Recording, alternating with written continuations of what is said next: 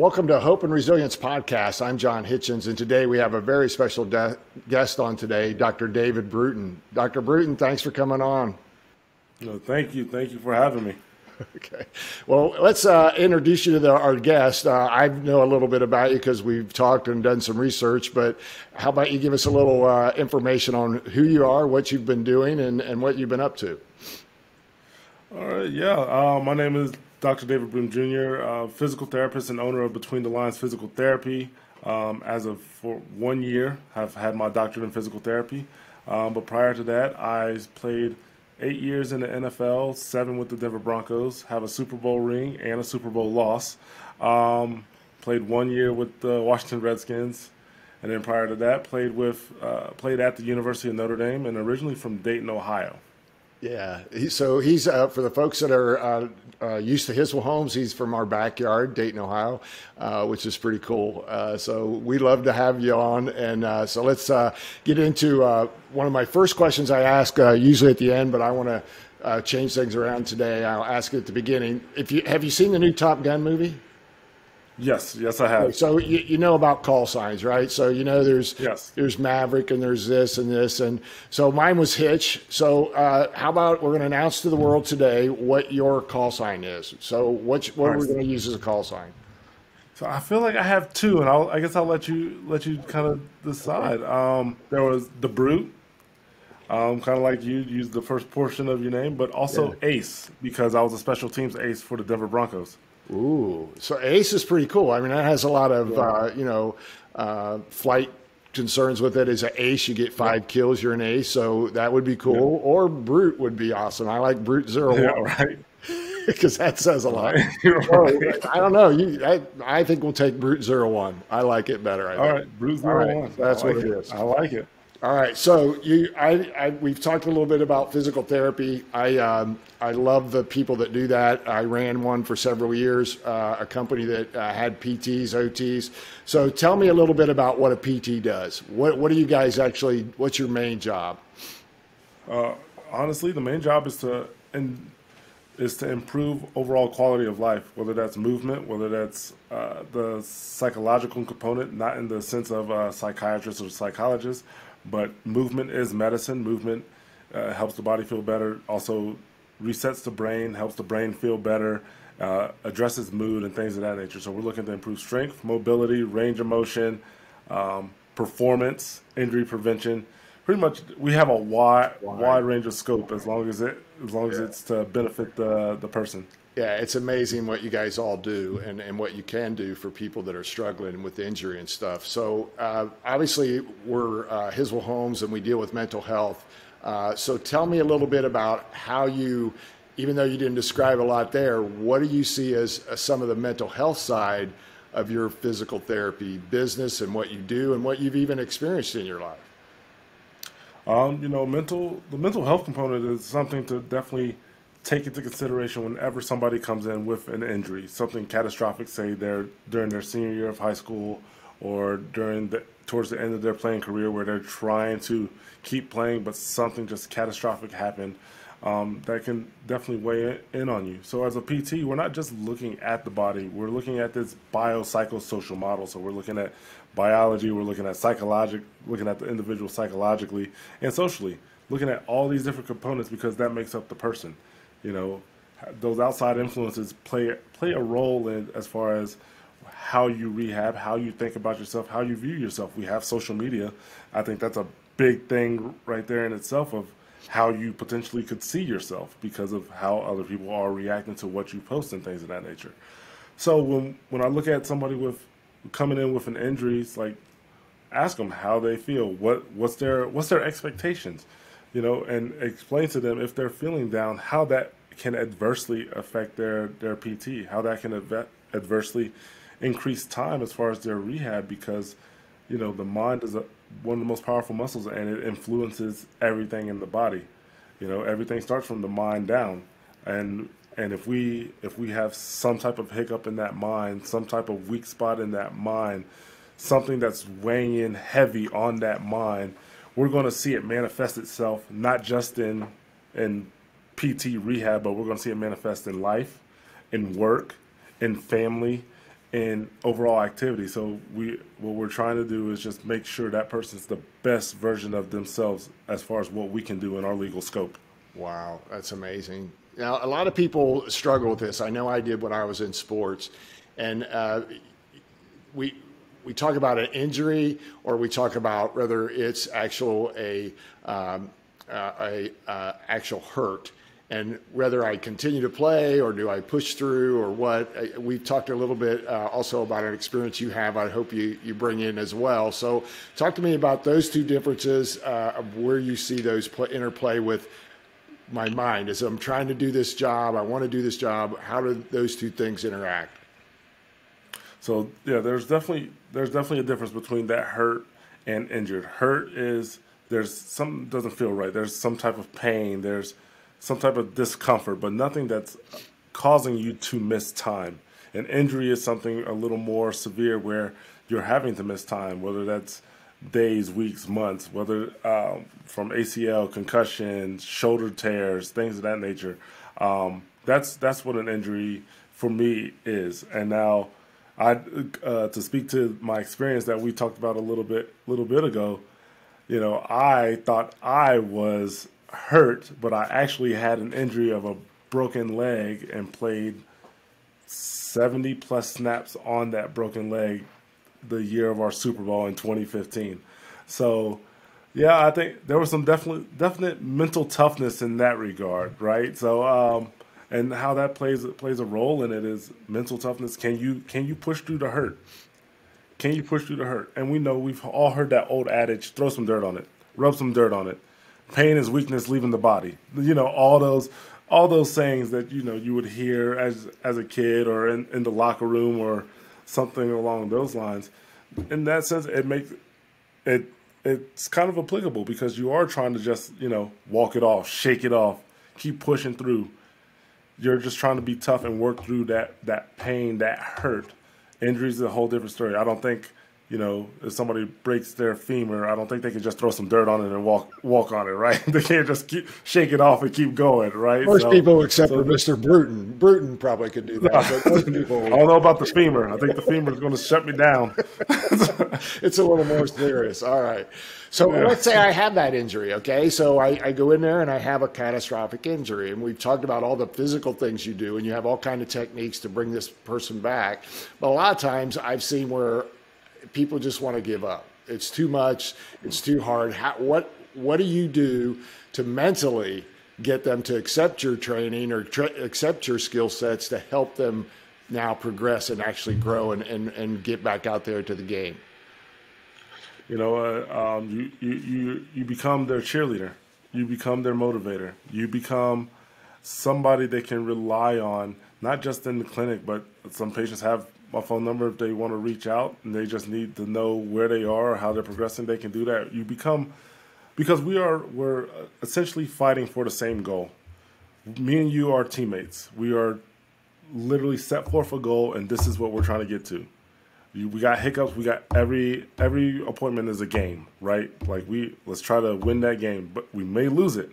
Ebbs and flows. We may lose that game, but just because we lost the game doesn't mean we can't get to the Super Bowl, right? Just because we lose a few weeks in a row doesn't mean we can't go on an 8-0 run to end the season. So I become a big cheerleader, and then also you kind of show them where they were prior and show them where they are now. So they have that motivational factor of seeing something. Some people just need to see that they are actually progressing, whether that's a video, whether that's their subjective score, whether that's, you weren't able to walk, now you're able to walk, whether that's, you were dizzy using virtual reality on a 40-mile-per-hour roller coaster, now you can do it at 60 mile per hour without any symptoms. Just seeing that progression is definitely a motivating factor as well. Yeah, that's to us, as we talk about a lot, is that's just giving people hope. And that's not that's an amazing thing that keeps them going and keeps them progressing. And so we talked a little bit about, injury and making it through. But sometime in life, all of us get to a point, whether it's high school or college or professional sports, where you got to make a transition. And that can be a huge mental issue. How do you help them with that? How do you see people? What have you experienced in your life? What have you done? Where do you see that taking place? Because you actually made that transition. You went Yes, from the sir. Denver Broncos to being a doctor of physical therapy. So talk to me a little bit about transition, because everybody hits it sometime in their life. Yeah, that's the one thing that's guaranteed in athletics, that the sport will come to an end, right? At some point in time, that sport will come to an end. And what are you going to do outside of that sport? For me, I knew I always wanted to be a physical therapist, so I jumped in right away. I think I got put on IR in October of 2016, and then I was released December of 2016, and then I went right back into school January of 2017. So there was No. no time wasted. I got in right away. And my advice is just to find something that you love and passionate about and dive in. We, as an athlete, we're kind of ingrained, at least I would think, hope you're ingrained if you're competing, to put your best foot forward, to always grind, to get 1% better, to just go out there and be the best version that you can be. Why is that limited to just athletics? Why can't that be the same in school if you go back to school? Why can't that be the same as an engineer? Why can't that be the same as a pilot? If that transition of sport when it comes to an end, what else are you going to be able to entrench yourself? Don't lose yourself. Don't lose your identity because you were an athlete. Your identity is so much more than an athlete. Yeah. You're a hard worker. Yeah. You're disciplined. You're capable of fighting through tough times and adversity. So there's all these life lessons that you learn with sports that you can apply in every other aspect of life. Yeah, that's awesome, because everybody, like you said, it's going to happen. The sport usually doesn't last forever. You got to find something else. And they have skill sets that you talked about.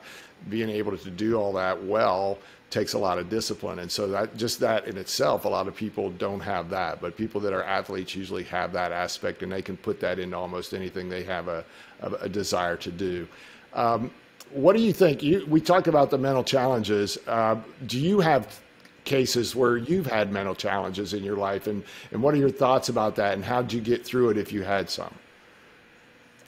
I've had mental challenges quite a few times in my life. As a youth, my time in college with the birth of my oldest son and all the things that come with school, whether that's class, football. I also had to work because I had to help provide for my oldest at the time. So there's just a lot going on where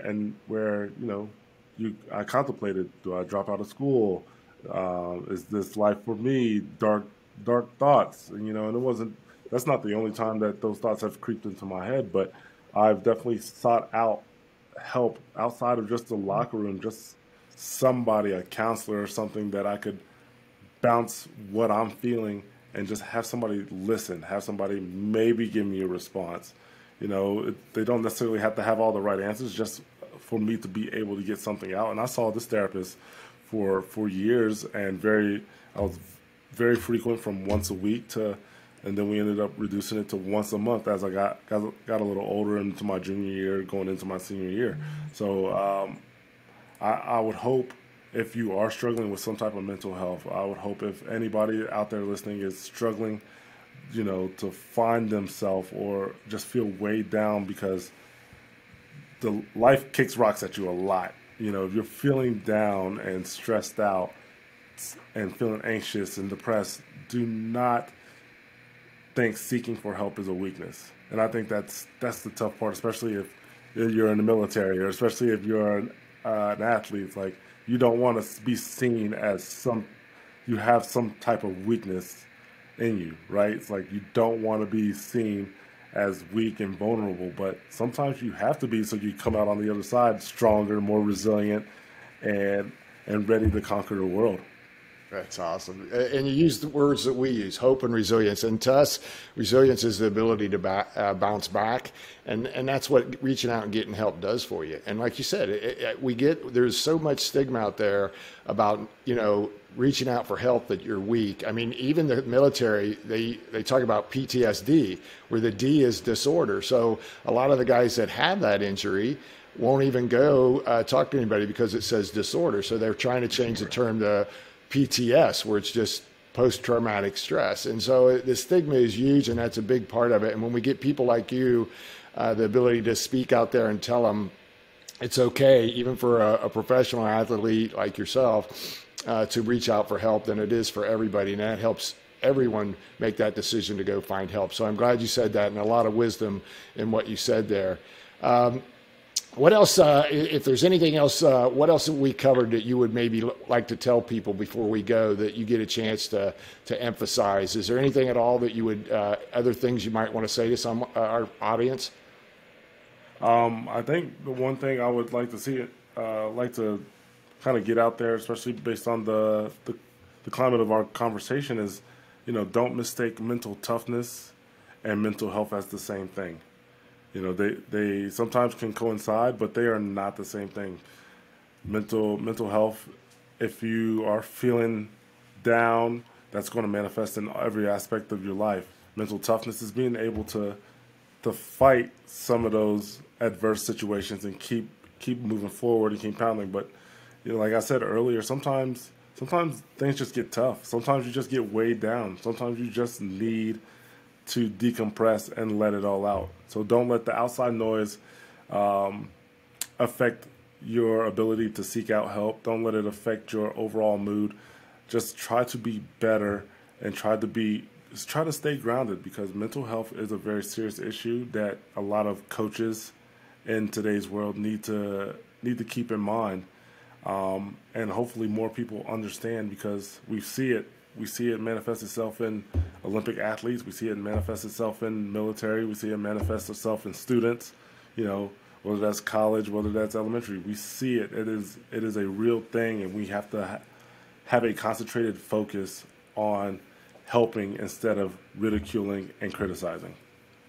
That was awesome. And everything you've went over really is just great stuff. I think anybody that listens to this is going to learn a lot and have hopefully then the courage to go out, reach out to get help when they need it, because it's a struggle that you don't fight alone. It's so much better if you go out there and get someone that you can talk to, that you trust and rely on. So we appreciate you emphasizing that on the podcast too. Obviously behind you, I love your icon and logo behind me. Talk to me about how you decided to set up your business. What's your business plan? How are you doing with your business that you just started? Oh, yes, sir. Between the Lines Physical Therapy, geared towards, viewing everybody as an athlete. Everybody in some shape or form can be an athlete, try to move better, feel better. And we kind of follow this model of reset, relearn, reinforce, where we reset the muscle with manual therapy techniques, relearn how to properly move. And just like everything in life, we learn through stress, whether we stress our brain in school, whether we stress our muscles with lifting weight. You really learn when you put the body under some type of stress to learn a correct pattern. And then with that, we are a cash-based physical therapy clinic where we allot an hour of treatment time, potentially more in case a patient needs it, to truly try to tap into all three of those facets of resetting the muscle, relearning, and reinforcing. And the belief behind that is one that time we were able to build this therapeutic alliance, and I'm not having to send you to an aide or have to hurry up and get you on the table because I have to see somebody here in 20 minutes. I firmly don't believe that model works, especially for something a little more severe. I also believe that to avoid PT burnout, seeing 18, 20 people a day, 5 days a week becomes a lot. And then how am I going to give my patient the best version of myself day in and day out? If I'm, say, about 2, 3 o'clock, I'm burnt out because I've already seen 14, 15 people. So then also, not being dictated by insurance as far as what we can treat, how we can treat it, kind of avoids, falling into a pattern where everybody gets the same type of treatment. Because every injury is unique, Every person's unique. What I do for a baseball player for a shoulder may be different than a mom with a shoulder issue, right? Yeah, yeah. Who has never thrown a baseball or softball in her life. It's a lot different. Yeah, I just think the model allows for, less treatment sessions, which ultimately can equate to less of a cost burden on the patient, versus going through insurance, because you're getting more bang for your buck within that hour versus those 20-30 minute sessions. Oh yeah, I used to help run a therapy business, and that was always a big deal with us is trying to get the work in the length of time and trying to make money, because the money versus the reimbursement rate with insurance is just horrible. It's like you can't hardly make a living off of it. So I'm amazed that this is your model, because I think it's exactly what they need to actually make it better. What you just said as far as individual care, I don't feel like I'm rushed. You're not doing 6 people and I'm like, he's not even caring about me. So what you talked about there, I think that's phenomenal. I think you guys will have great success with that, because people are going to come to you because they love what you do and how you treat them. You treat them as they're important, and you give them the care that they need, and that's phenomenal as well. Yes, sir. I appreciate it. Yeah, and another thing is, like, insurance doesn't reimburse for injury prevention. So we got to wait till somebody's hurt to see them, when we could do things to help them, create a pattern, and improve motor skills and motor control, and as far as cutting, so they don't tear an ACL on the soccer field, so they don't blow out a quad or something along those lines. We have to legit wait until somebody's hurt for insurance to reimburse. I think the healthcare system at times is very flawed. Well, yeah, you look at the insurance, almost everything we do is after the fact, but yet I talk to people like you in other areas, like even lifting weights, that I lift weights and I lift wrong, I tear, I rip, I do things, everything in sports is about, doing it the correct way that isn't going to pull or injure yourself. And that keeps them even from going. So you'd think they would love these ideas and really come alongside of you and maybe even help you do that, because you're saving them money. You're Yep. saving people from going to see them. So that might be an avenue to pursue. And all the different techniques that you use to heal, and you use a lot of them.